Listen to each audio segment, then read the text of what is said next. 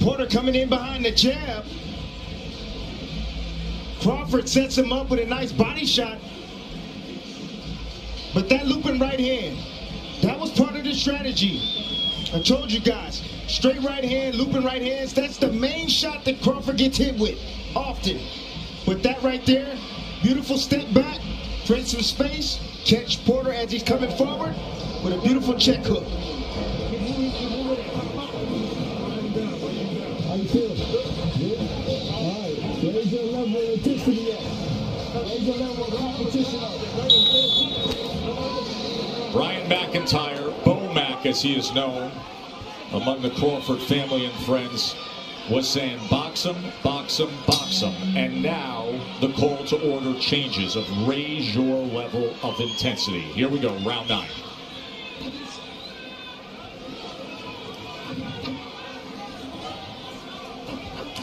That's been missing from Crawford, the jab.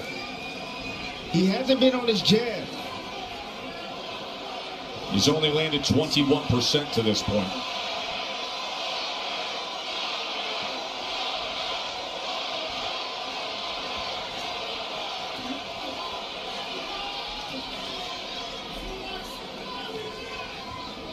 Porter's looking for the overhand right. He's looking to slip in behind the jab. He found it in the last round.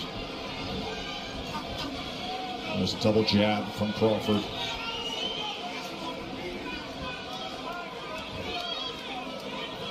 What Kenny Porter is asking his son Shawn Porter for is separation. Check hook again from the southpaw. The fight is close, it's tight. Where's the separation? Raise your game. That's what he's asking for.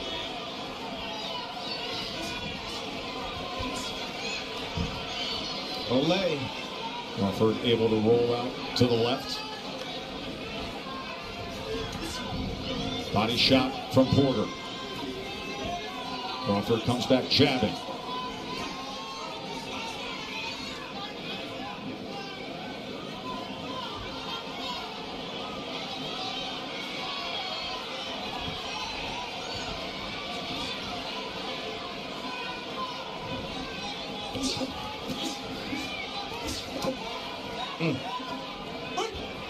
Nice little sneaky body shot from Crawford in the inside right there on the right side of Porter. He's landed 23 body punches to this point with a minute to go in round 9. Looks like Porter wants to take a round off and Crawford needs to take advantage.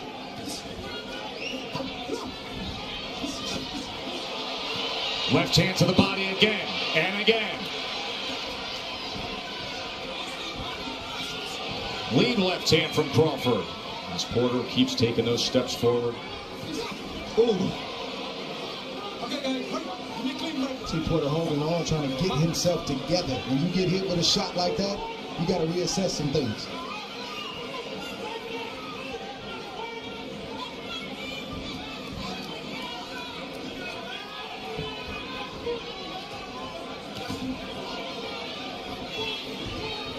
Both guys landing some counters right there, exchanging.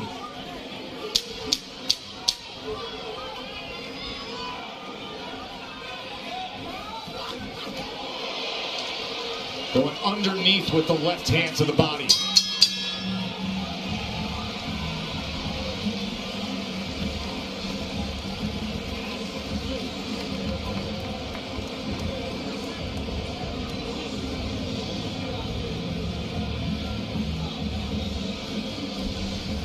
Porter resorting back to his old ways, lunging forward, coming behind the jab, lunging forward, put his head down, boom! Crawford meets him with a nice short uppercut on the inside.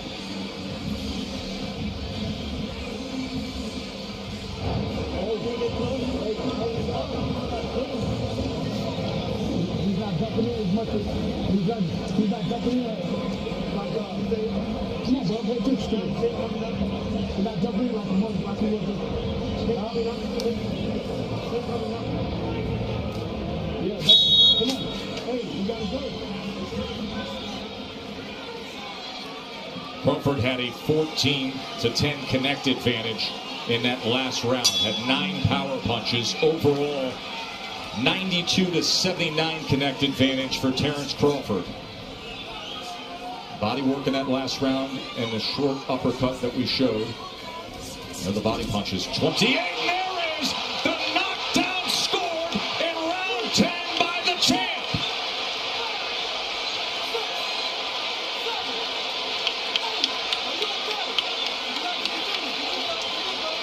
Terrence Crawford catches Porter early in round 10.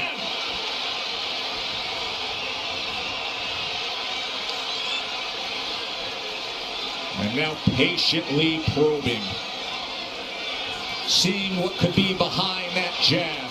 There's a combination. There's a lead left hand.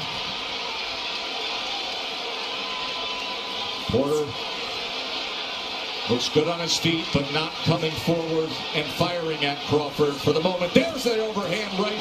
And another combination. Beautiful work by Crawford. Magnificent accuracy by the champ. He does damage. Kenny's on the apron, and he's stopping the fight. His father says it's over. Terrence Crawford has just stopped Shawn Porter. No man has done that. Crawford just did it.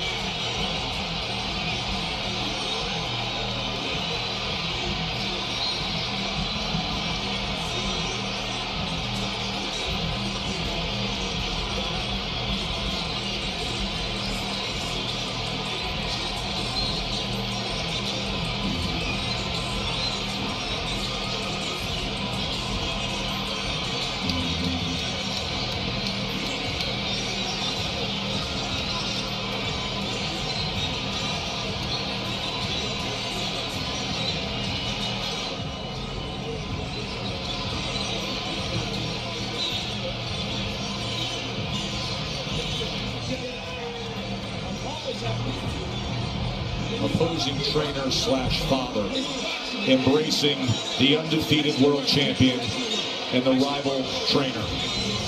Years ago, Kenny Porter had a heated exchange with Bud Crawford. They almost threw at each other. But it's nothing but respect now as grown men, as champions.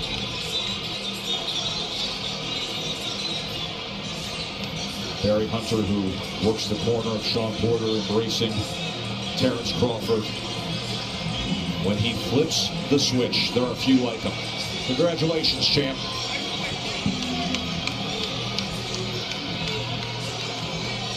As he's making the rounds ringside. And now embracing Shakur Stevenson, who he mentors. Already a 2-division undefeated champion, a U.S. Olympian. What a great spirited effort by Showtime Shawn Porter until the end, until that 10th round when he went down twice. Excellent, excellent fight.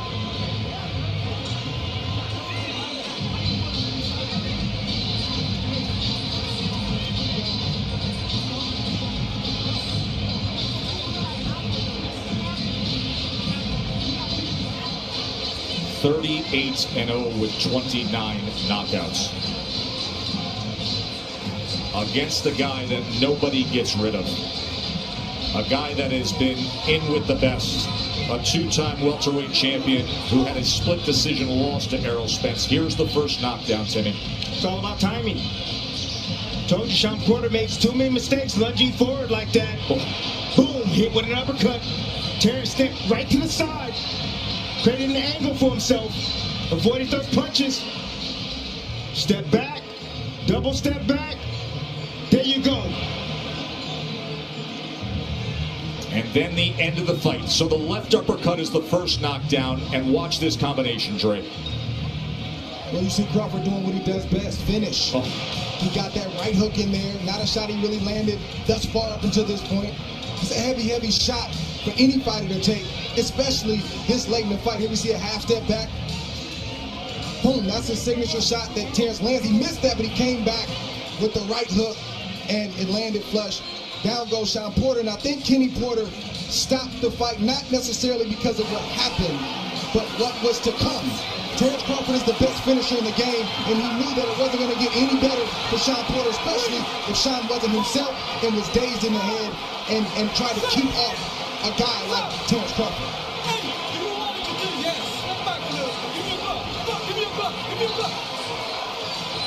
Kenny was already up on the apron by the time his son turned around. And Dre, I think you are exactly correct. Look at the celebration with Miss Deborah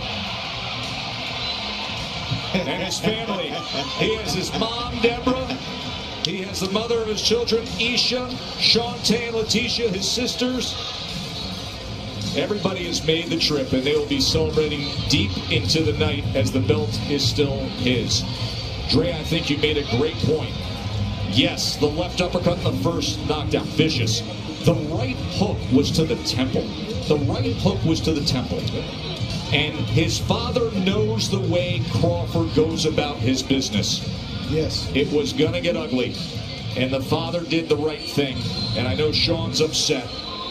But Crawford finishes in vicious ways. What do you say we make it official? Here's Jimmy Lennon Jr. Ladies and gentlemen, we have the time of 1 minute 21 seconds in round number 10. A referee in charge, Celestino Ruiz, stops the contest upon request of the corner. He is the winner by technical knockout and still the undefeated WBO welterweight champion of the world, Terrence Crawford.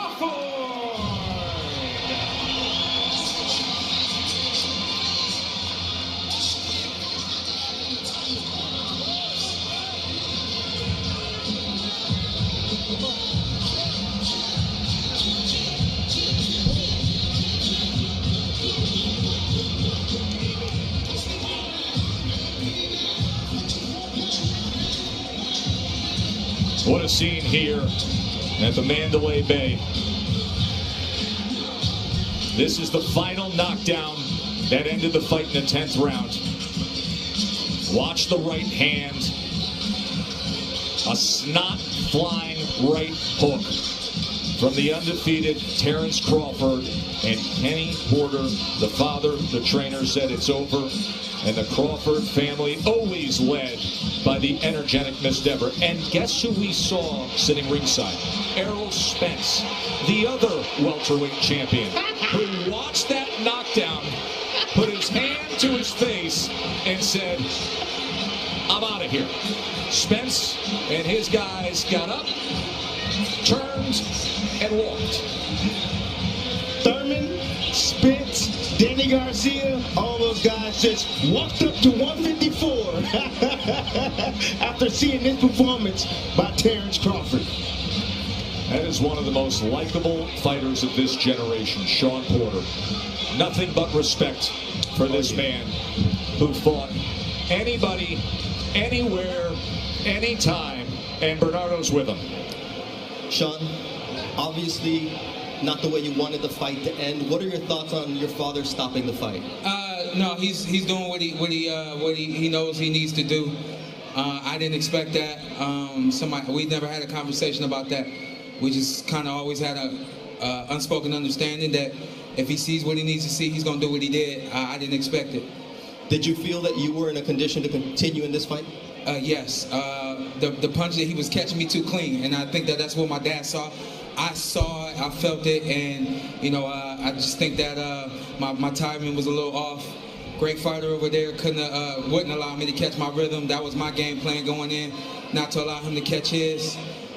He's a dynamite dude, in and out of the ring. Congratulations.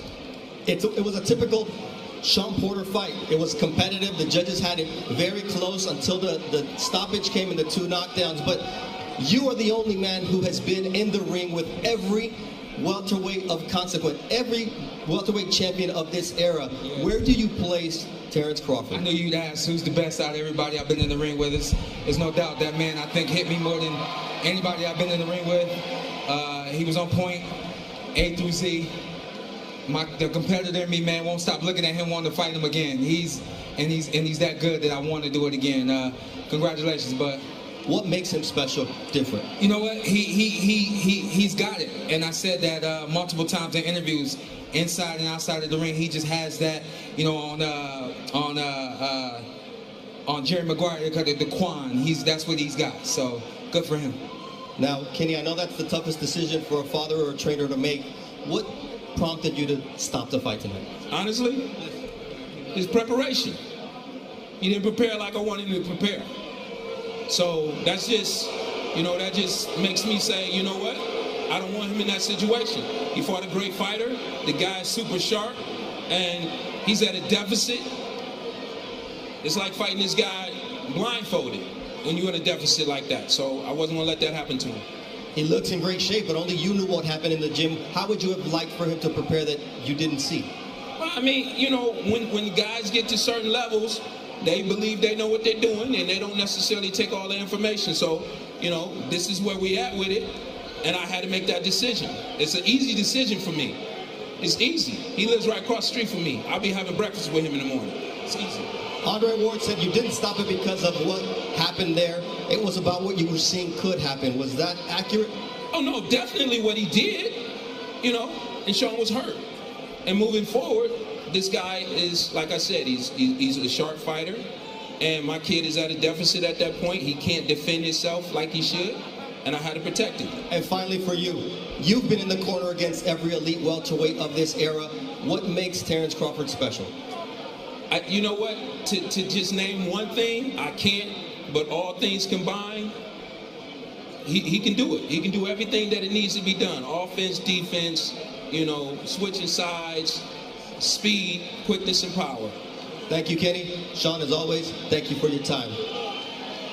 All right, now we have the champion, Terrence Bud Crawford, celebrating with everybody from Omaha who came here to see something special. How would you evaluate what you did tonight against a very competitive and tough Shawn Porter?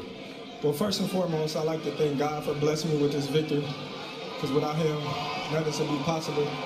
You know, shout out to everybody from Omaha that came to see your boy go down. I appreciate each and every one of y'all. I love y'all to death for following me each and every arena that we rock. We're going to keep rocking them out. But Shawn Porter, you know, like I said before, I'm going to say it again, I can't say nothing bad about him, you know what I mean? Like, he been in there with everybody. He did what he could. I just was the better man today. It was a hard fight. It wasn't easy because no Shawn Porter fight's ever easy for the opponent. When did you figure him out? Round one. Round one. I figured that I had to reach. He had to take chances to get in. You know, I was a little stronger than him, and he was just trying to, you know, do what he normally do, maul, and, you know, push me back. But I used my angles, and, you know, I pushed him back at times as well. Was he everything you expected? Was there anything different? No. Shawn Porter is a good fighter. You know, he was doing some little slick things in there. Made me think it was a match for a point of time in there. Did you know there in that 10th round, once you dropped him the first time, that the fight was coming to an end soon? You said what? Did you know that after you dropped him that 10th round, the fight would be coming to an end soon? Yeah, for sure. I knew I caught him with a good uppercut, and then when I caught him with another left hook, I seen in his face that he was real hard, and, you know, his dad did the right thing by stopping him because I was coming with vengeance. Errol Spence was right there watching this fight. As soon as the stoppage happened, he walked out. What was your message to Errol Spence tonight? He was at my fight? Yeah. Now that boy said he wasn't gonna never be at my fights, but now he at my fights. Well, you see what I did, you know, compared to what he did. So that's what happened. As soon as the stoppage happened, that's what happened with Errol. Hey, listen. My thing is, who number one in the welterweight division now? Oh, okay. I love it. Who are you talking to? All right, now the future. The future, Terrence, because the most important thing is you make the decisions on what happens next in your career. What do you want next? Who do you want next? Well, you already know who I want. I've been calling them out all day. You know what I mean? Maybe I'll go up to 154. Maybe if Spence get his tail out his butt, he'll fight me. You know what I mean? Whatever. You know what I mean? I will whatever. It wasn't about sending a message to Spence, you said, but in the end, you stopped him when he couldn't. What does that mean about you? It's just styles make fights, you know. I look at all of us, we all great, you know what I mean? We all talented. We all got different styles, you know. He won, I won, so I just look at it like, you know what I mean? No matter how the income go, at the end of the fight go, as long as you get the victory, that's all that matters at the end of the day. What'd you say to one another? Huh? What did you say to one another? Oh, I love him, you know what I mean? Shawn Porter is a real good friend of mine. You know, I told him, you know what I mean, I really didn't want to fight him, you know what I mean? We always said we was going to fight each other, you know what I mean, when the time is right. And I guess the time was right for this fight to happen. You know, I was looking to fight other champions in the division. And, you know, since I couldn't get that, I had to go to the next best thing. Thank you for your time. Joe, back to you. Always honest, quite refreshing, and very confident, and with reason to be. Terrence Crawford, who said Kenny Porter did the right thing, saying when he landed that punch, he saw it in Shawn Porter's face. And now all the congratulations for the champ, and all the conversations will go back to will Errol Spence fight him? Remember September of 2019 in a unification bout, Spence just got past Shawn Porter with a split decision. So people said, well, let's see what Crawford does against Porter. Well, you just saw it.